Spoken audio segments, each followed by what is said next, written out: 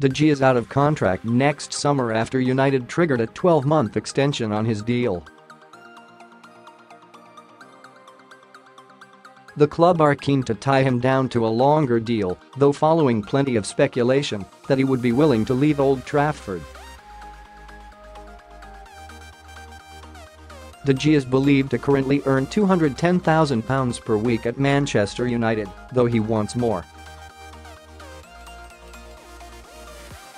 The shot stopper has told United chiefs that he is prepared to commit his future to the club, but only if the price is right.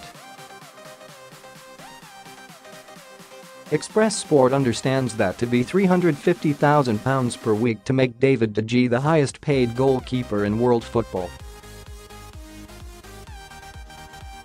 United Executive Vice Chairman Ed Woodward has seen a number of players sign new deals in recent weeks under Ole Gunnar Solskjaer.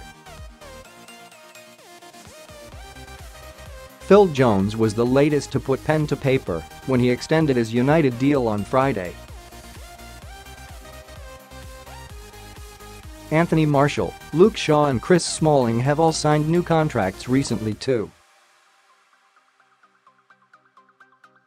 Solskjaer has led United to 10 wins out of 11 in all competitions, with the latest being a 3-0 victory at Fulham. De Gea was hardly tested at Craven Cottage, but has impressed in recent weeks. He is among the best goalkeepers in world football currently and is earning praise from some United fans, who hail him as the best the club has seen. Danish star Peter Schmeichel and former Fulham hero Edwin and Peter are both shown during their time at Old Trafford. And Solskjaer believes De Gea is competing with that pair for United's best ever goalkeeper. "We've had some great keepers at this club, and I think he's challenging both Edwin and Peter for the number one spot historically," Solskjaer recently said. De Gea has won United's Player of the Year award in 4 of the past 5 seasons.